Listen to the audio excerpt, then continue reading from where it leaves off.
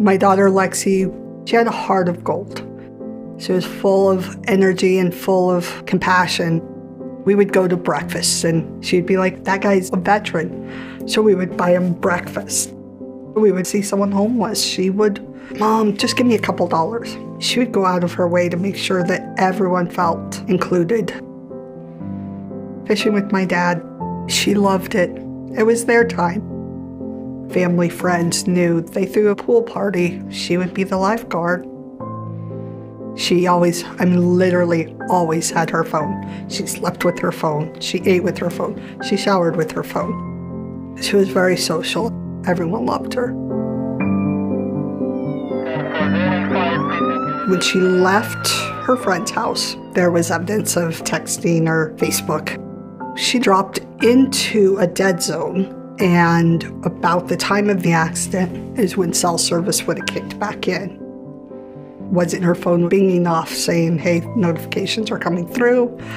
I don't know. All I know is that she would look down, and that wasn't the place to look down.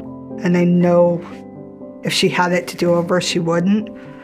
She had the world ahead of her. We've noticed a tremendous increase in fatal car crashes here in Oregon. We can rule out impaired driving or fatigue driving, and during the investigation, if we can get access to the phone, we can go through the phone records or through statements that people tell us that they were on the phone. One of the tools that we're using is unmarked vehicles. They're out there to help us save lives. We can detect those handheld electronic devices or other distracted driving. Anybody that's out there on the road is in danger if somebody's on their phone.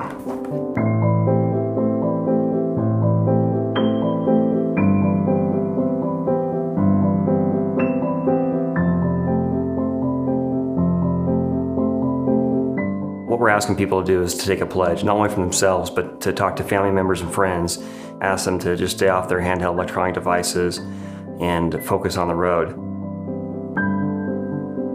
There is a void that I don't think will ever fill. If I can stop one person from having to go through what my family went through, there is no phone call, there is no text that is worth taking your eyes off the road for 1 second, because that's all it takes. It just takes that one moment, and you don't get a second chance.